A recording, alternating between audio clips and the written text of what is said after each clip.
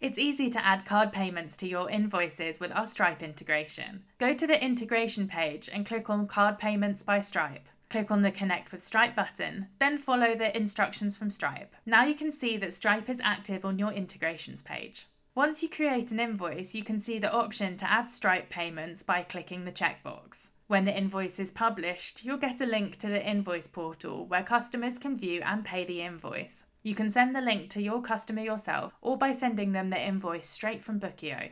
Once your customer pays the invoice, they can see their payment and receipt in the invoice portal.